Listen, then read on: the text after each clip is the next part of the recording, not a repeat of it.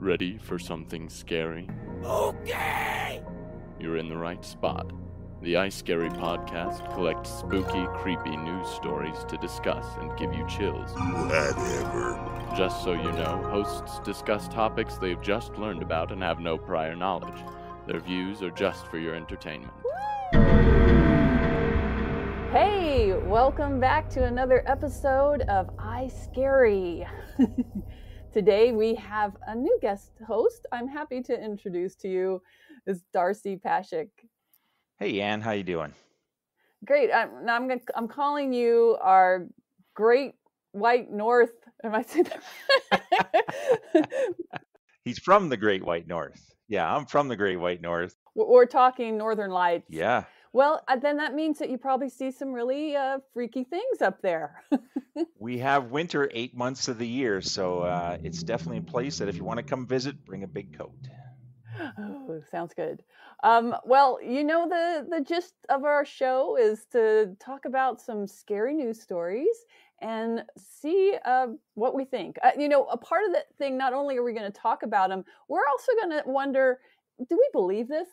Do we want to call a little question mark on it and go, I don't know if that's true. So keep that in mind. We'll have to see it. I'm excited to get ready and get going. All right. Let's set the scene a little bit. Young family, happy husband, wife, cute kids, wonderful neighborhood, so it seems, and your dream home that you're moving in when all of a sudden... Mom, what's that? Someone left a note on our door. And the note says you're being watched by some mysterious man. Oh my God, I'm calling the police. We can't live here. And it all falls apart from there. Interesting. What do you think? I don't know how I'd react to that. I mean, if I was living in the house, not good. I mean, it's hard to think somebody would buy something like that, knowing that going into it. I'm thinking, but yeah. Well, you wonder. On my mind, I'm kind of thinking, who did this to buy the house out from them? I don't, Right. Yeah. Somebody in the background just looking for a cheap real estate deal. Yeah, It could be. Who knows, right? Desperate real estate. Well, the thing is, like, that is really freaky. And how come they could not, like, put a camera and get some kind of footage of who's leaving these notes? Yeah, and agencies are involved in in this day and age. You would think there's got to be some way to back trace those things and understand where it's coming from. I mean, yeah. I hear you. Maybe it would help if we got the full news report. I'm going to throw it over to our newscaster, Sydney Story. Take it away, Sydney. News. Nasty Neighbors from NBC Today. Known as the New Jersey Watcher House, a home plagued by mysterious, threatening letters finally sells. Back in 2014, a young couple with 3 children bought their dream home, a 1905 Dutch colonial revival. But days after moving in, they received a threatening note. The author claimed that his grandfather watched the house, and now it was his turn. The notes continued, promising lethal revenge for some unknown slight, labeling the family's children as young blood. The couple instantly moved their family out. Even though they took the threats to police and a former FBI agent, no one could locate the anonymous letter writer. Even though the letters kept coming, the home sold well under market value, with no word yet if the new owners have met their nasty neighbor. I mean, in this particular case, it would be very disturbing getting that mail every day, but I don't know. I'd like to pick up the property, move in there myself. I'd have no problem with that. You'd have no problem. I just camp out on the front door. No, if it's a good deal, why not? Yeah, well under market value. I mean, and I did see a picture, which I don't have for you. It was a huge, big, Oh, I bet. gorgeous home. 1904, you said, was a construction date? 1905. Yeah, I don't know. Would that bother you, though? Would you take something like that and not want to be there? I've only ever had this happen at the end when I was moving out of a home. I did have the neighbor from across the street who I'd never talked to at all, had seen sometimes sitting on his porch. and he came over to say goodbye and say, you know, I was always watching when you came home to make certain you were safe. What? Okay, that's creepy. That did. It really creeped me out. Yeah, but you knew where it was coming from. You were there. It was easy to understand what was happening. But in this case, you got a certain element of unknown. I don't think there's anything paranormal here. I don't think they put this stuff through the mail, but still, right? It would Hmm. freak you out, especially if they referenced your little kids. Yeah, as in, would they say bloodbath? Young That's blood. young Young blood. blood. Like young blood to take? Or I don't know. So is there It's any history like with the house itself? Like does it talk any backstory to the house?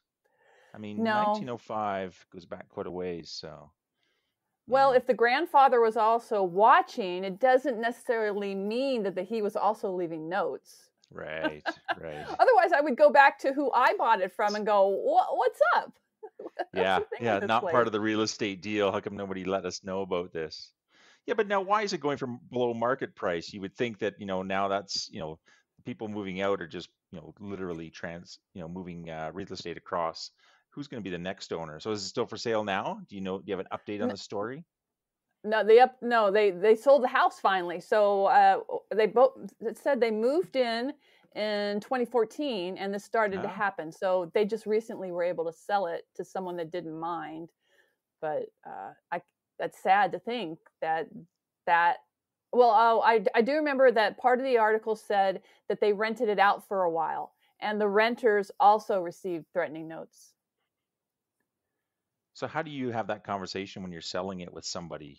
How does that conversation even go? Like, excuse me, I have a house for sale.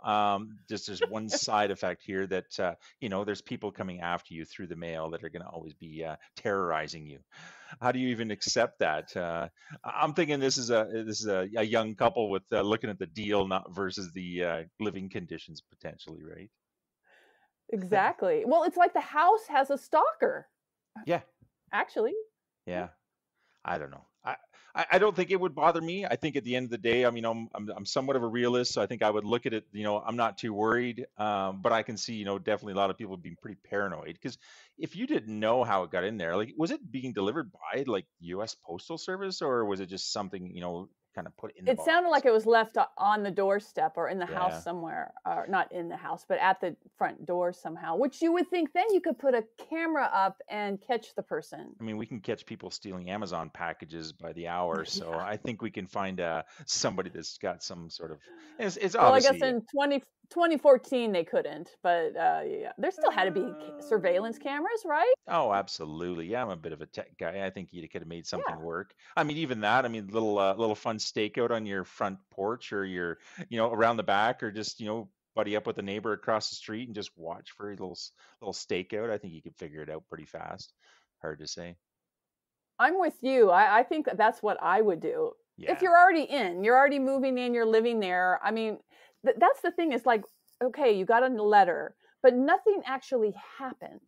Wouldn't Right. you? I mean, I hate to say I'd want to wait for something to happen when my children are in harm's Yeah. way, but Yeah. I think I would wait for, someone to leave a dead animal on my doorstep or something.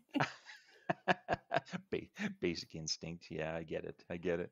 No, Yeah. I think you're right. I think I would have some sort of investigative mindset around this to figure out exactly how I could find out. Because you put an investment into a property. I mean, I doubt a house like that isn't cheap, no matter how devalued it is. So, yeah, I would definitely find out, get to the bottom of it.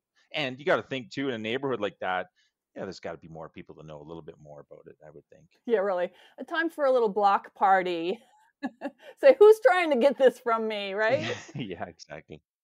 Yeah. I'm too suspicious. I'd be very suspicious of this. You get a little creative too. I mean, they got ink dyes on your mailbox. You could have something in case it's your neighbor, right? You could have it so when they touch your mailbox, the whole hand goes red or something to that effect. I don't know.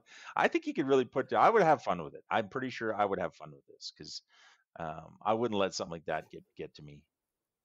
I'm with you. I would be like, yeah, I can see that conversation with the law enforcement later. I was just having fun with it, officer.